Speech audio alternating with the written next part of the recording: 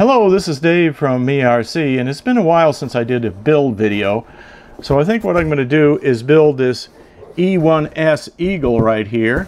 And I want to thank Andrew Newton for doing a review on the larger one. He did the 1.4 meter Eagle on his channel, but I decided to go with a smaller one because if you look at the hardware that comes with it, it comes with this 8-inch prop, which is the same prop that's on my combat planes that I fly quite a bit. So I can use the same power system on this that I do on my combat planes, and that's kind of handy because I didn't want to have to buy all new parts, and I've got all the parts for these, so I'll just go ahead and use that, making it kind of easy and less expensive. Why not just use what you have on hand, right?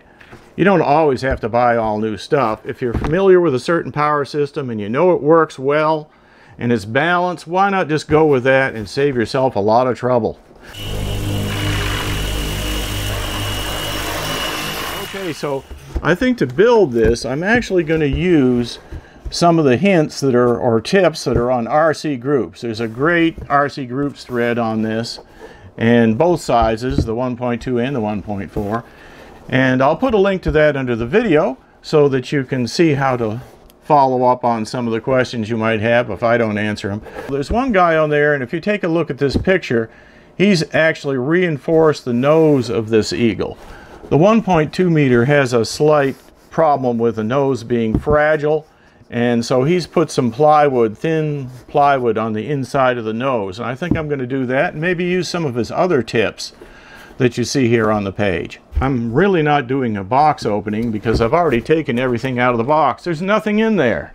But we will look at what we have on the bench. So let's go ahead and take a look at that. And this will be a series. I'll be building this in several parts and then finally having a flight video. So that's kind of my style. Okay, now let's look at the parts just spread out on the bench to get an idea of what we have. Alright, here's what we have. So first of all, we did get a small manual, very small. Looking at the overall view of the Eagle, you can see that the CG is at 50 millimeters, approximately 50 millimeters back from the front edge of the wing. It's on RC Group, so there shouldn't be a problem. Here's the bag I showed you earlier that has some spars, some dowels, a motor mount, and you'll see the rubber bands to hold the wing on, the prop, and a few screws, and the control horns right there. So that's what's in that. You might have noticed that this wing that comes in this kit is all one piece, except for a little piece that goes on the front as a decoration to give it like the wing bone look. A bird has a little bone that sticks out a little bit, a little bend there, so it has those little things. But generally the wing is just one piece. And also, you might note that there's no ailerons on this model at all. I think there is on the larger one, but the smaller one has no ailerons. So if I want to add ailerons, I'm going to have to make a cut here and a bevel and then hinge this back surface to add ailerons. Not sure I'll do that, but it's just a thought that I might want to add that. Each wing looks like this, and then you have a winglet with feathers on it that goes on the end right there that you have to glue on. Gives it that nice eagle look. It's a V-tail, so you have two pieces like this to form the V-tail. And by the way, that piece of wood that was in there is a triangle shape to hold the V-tail shape. Okay, so that's those. And then of course, this is the Eagle body right there. Those are the two sides of it. And then there's a piece like this, and then a couple other filler pieces. And this is the frame that goes inside right here, the wooden frame, and the control rods for the servos. Okay, so that's all the pieces. So this kit actually has one improvement over the previous versions of it. I guess they've made the realization that you need more wood sticking out here on the reinforcement tray, which is this thing right here. And zooming out here, we take a look at the new improved one. Instead of ending right here, it goes all the way out to here.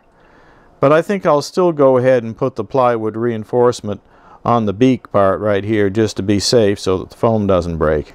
In planning to mount the motor, which would go right about in here, I noticed that this kit didn't come with like another divider right here that goes into these notches, or a motor mount, or some kind of firewall. It didn't come with that.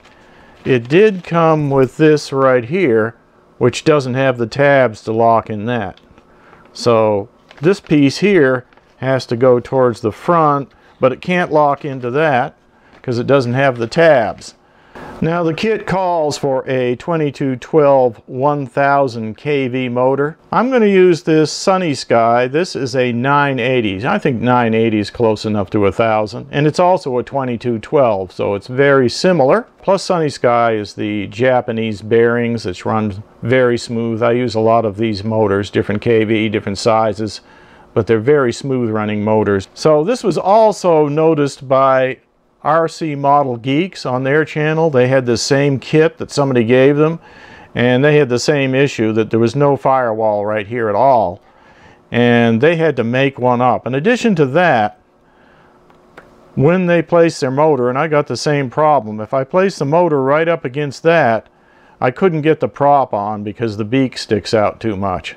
So they had to build a little box to get that motor out far enough to put the prop on. Probably I'll have to cut a piece of plywood like they did to fit in these notches and glue right up against this, and maybe have a box that comes out here that has the right angle. This has to be pitched down a little bit and also pitched to the side a little bit. So the box that they built was already built to take care of that, or to accommodate that.